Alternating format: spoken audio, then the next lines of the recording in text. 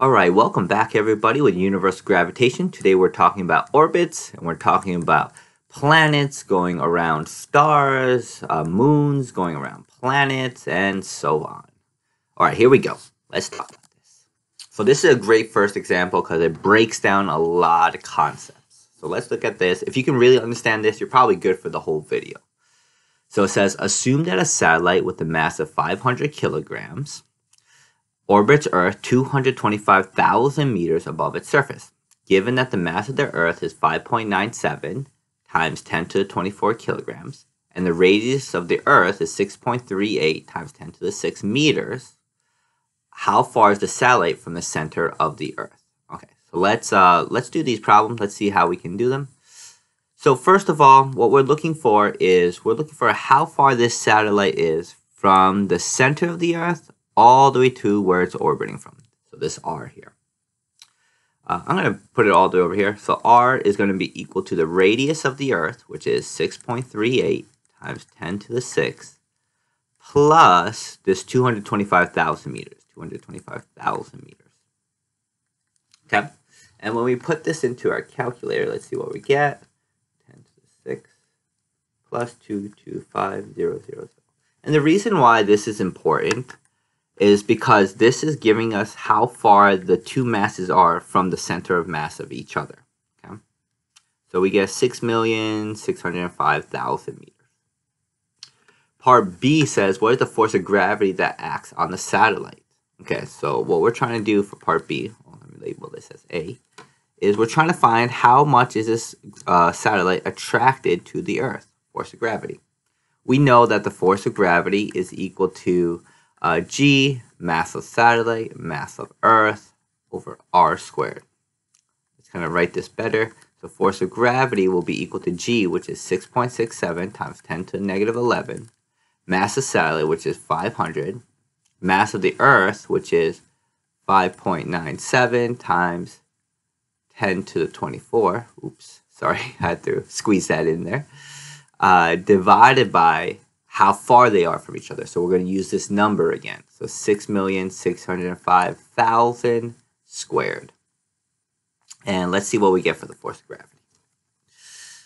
6.67 times 10 to the power of negative 11 times 500 times 5.97 times 10 to the power of 24 divided by 6,605,000 squared. And we get around 4,563.8 newtons. Next question here says, what is the force of gravity that acts on the Earth? So just know that, yes, the Earth is pulling on the satellite, but the satellite is also pulling on the Earth. And what we should know is this force of gravity is going to be exactly the same. So B and C, the force of gravity will both be 4,563, but in opposite directions. Okay, so they both have the same force of gravity. Now let's go on to part D. Part D says, what is the acceleration of gravity that the satellite experiences from the Earth? So what we should know is that force of gravity is equal to the mass times the acceleration of gravity. This is the original formula that we used in all the other chapters. So let's find what the acceleration of gravity is of the satellite. We know that the force of gravity the satellite experiences is 4,563.8. We know the mass of the satellite is 500, so now we can find the acceleration of gravity. 4,563.8 divided by 500, and we should get around 9.13 meters per second squared. Okay. And then part E, it says, what is the acceleration of gravity that the Earth experiences from the satellite? And you might think, oh, if they had the same force, they must have the same acceleration. But that's not correct. Since the Earth is a lot more massive, the acceleration of the Earth will be a lot less than that of the satellite. So we're going to do the same thing. Force of gravity is equal to mass times acceleration of gravity. And the force of gravity that the Earth experiences is the same, 4,563.8. But the mass of the Earth is very different. This is going to be 5.97 times 10 to the 24 times acceleration of gravity. So the Earth is going to experience a much different acceleration of gravity. it's going to be equal to, let's see, 5.97 times 10 to the power of 24. We should get around 7.64 times 10 to the negative 22 meters per second squared. And this should make sense because the satellite is so small in comparison to the Earth, it's barely going to move it. It's going to barely have any kind of effect on the Earth. So that's why it's so tiny. It has 21 zeros in front of the 7. All right, let's look at part F. And there's a few ways to do part F. One thing that we should know, is this force of gravity. Force of gravity is what allows this satellite to move in an orbit or in a circle like this. So we should know force of gravity is equal to force centripetal, which is equal to mv squared over r. Another thing that we should know is this acceleration of gravity. This is the same thing as the acceleration centripetal, which is equal to v squared over r. Okay, so just know this. You're going to see this quite a lot in this. In this chapter. So personally, I'm going to use this acceleration of gravity to try to find what this velocity is. You don't have to. You could use the force of gravity formula if you wanted to, and you'd still get the answer. But I'm going to use the acceleration of gravity. So we know acceleration of gravity is 9.13. That means this will equal v squared divided by r. And again, this r is how far it's separated. So that's 6,605,000. And let's see what we get for the velocity here. 9.13 times 6,605,000. Square root of that. And we get around, the satellite's going very fast, around 7,765 meters per second. Okay. And last part here, the period. So how long is it? How long did it take the satellite to go all the way around the Earth? One time. And what we should know is how we're going to do this is speed is equal to distance over time. But we should know that the distance in this case is the circumference, which is 2 pi r over t. So we should know velocity is equal to 2 pi r divided by t. And how we're going to do this, maybe I'll erase f here. But we're gonna try to do this. We know the velocity is equal to 7,765, and this would be equal to 2 pi. The radius is 6,605,000 divided by the period, how long it takes to make one circle. I'll put the period right here. So this answer will give it to us in seconds, since we were doing this in 7,765 meters per second. Let's see, 2 pi 6,605,000 divided by 7,765. And so what we do is we get a period of 5,344 seconds. So 5,344 seconds. That's how long it takes for this satellite to go all the way around the Earth. And if I want it in hours, what I'm going to do is I'm going to divide by 60 to get minutes. And then I'll divide by 60 again to get hours. Divided by 60, divided by 60. And we get 1.48 hours. Okay. So yeah, satellites move very, very quickly around the Earth. And it's very cool. So they can see multiple sunrises and sunsets because they're going around Earth very quickly. So this is a great example of breaking down the problems. But we're going to do one where the problem isn't broken down as much. So let's look at this next one. Okay. The Earth revolves around the sun once a year at an average distance of 1.5 times 10 to the 11 meters. Use this information to calculate the mass of the sun. Okay, so, and another thing we should know is it takes 1 year to go all the way around the sun. So this Earth is orbiting around the sun like this, and we want to find how fast is it orbiting around the sun. It seems like we don't really have any information. We only have this radius here. But one secret information we should know is that it takes 1 year for the Earth to go all the way around the sun. And we know 1 year is 365 days around, and that 1 day is around 24 hours, and 1 hour is 60 minutes, and 1 minute is 60 seconds. So we can find what the period is in seconds for a whole year. So 365 times 24 times 60 times 60. And then what we can find is, we can find that the period is this large number here. 3,153. Oh, no, hold on. Let me write that again. Sorry about that. 31,536,000.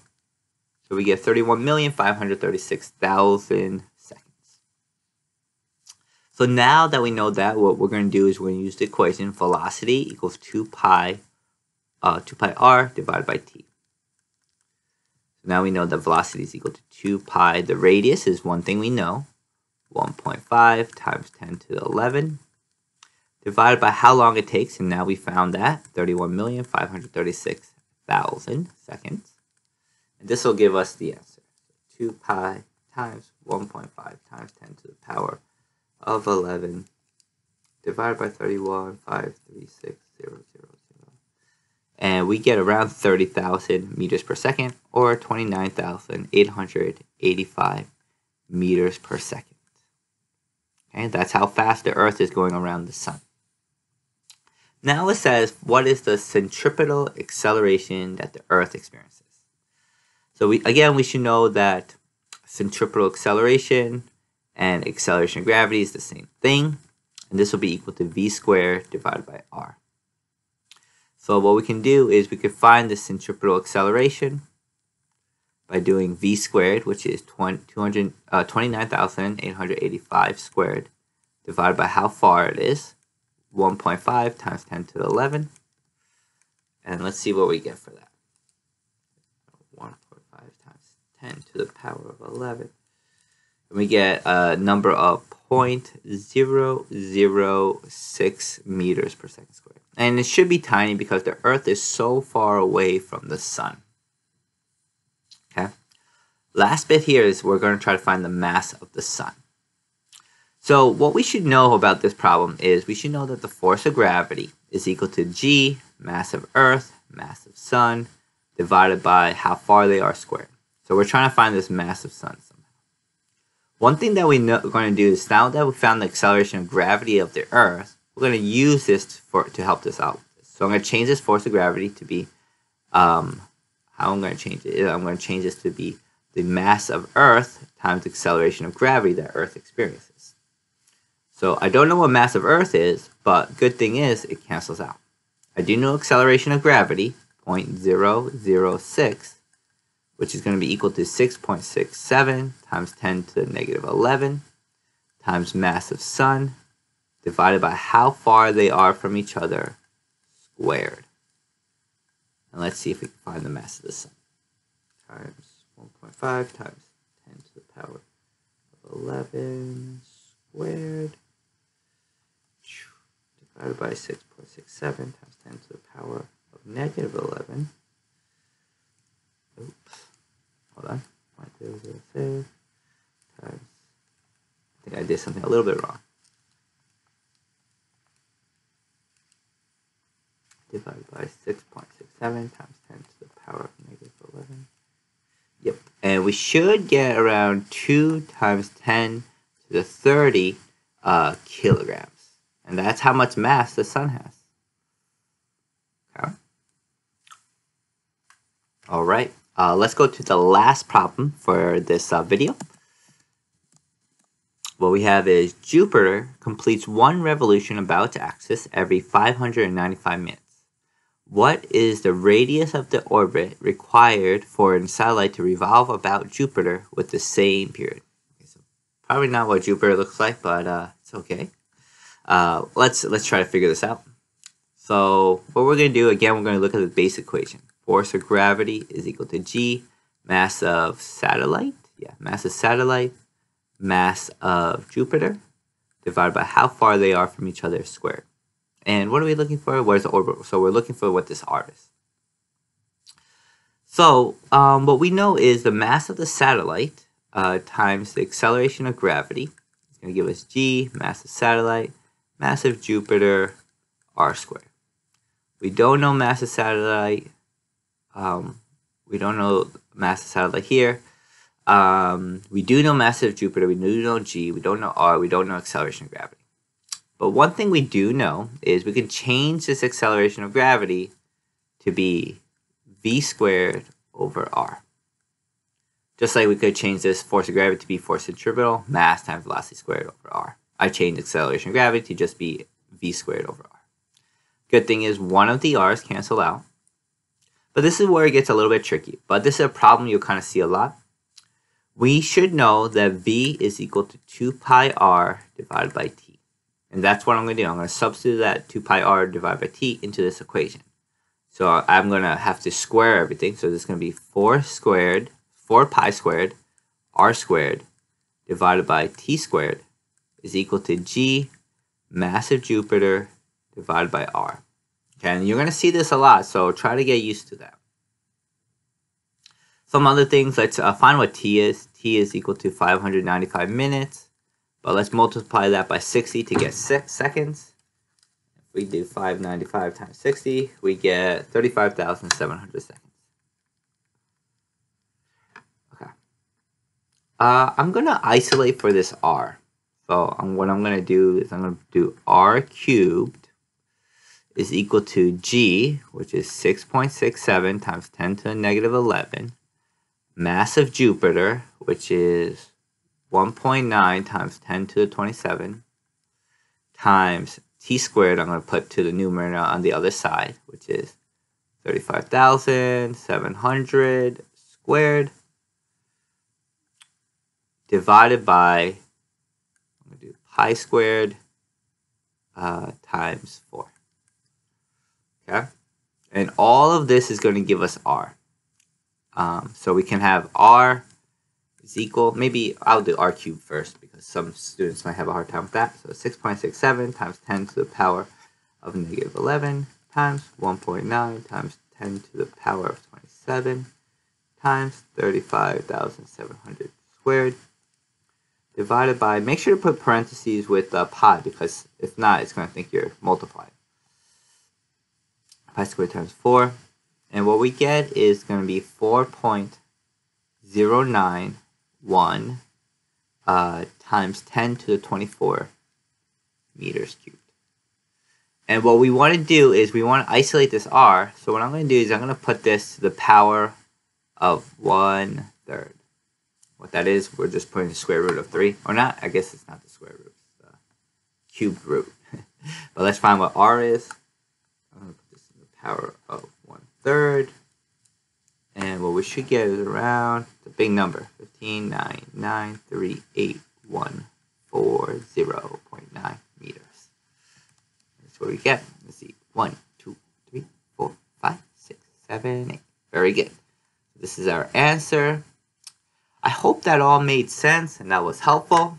Thanks for watching, everybody. And next time we're going to be talking about conceptual questions.